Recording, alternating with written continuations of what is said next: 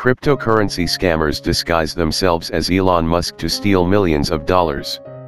Elon Musk impersonators have swindled over $2 million from cryptocurrency scams over the past 6 months, according to data from the FTC.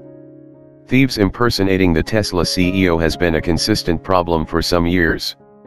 This usually occurs on Twitter, where Mr. Musk is a frequent poster.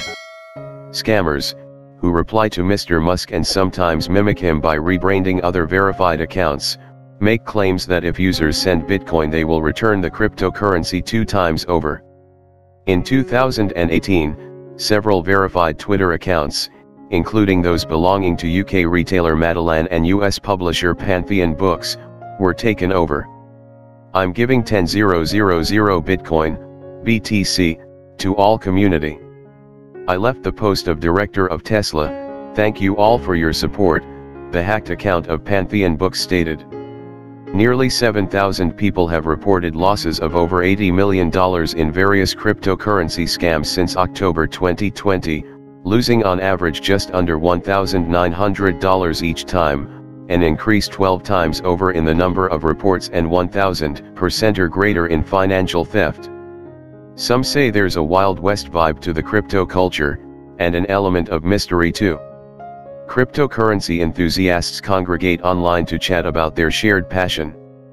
And with Bitcoin's value soaring in recent months, new investors may be eager to get in on the action. All of this plays right into the hands of scammers.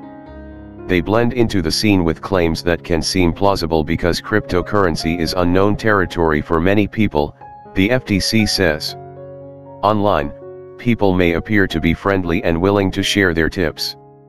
But that can also be part of the ruse to get people to invest in their scheme.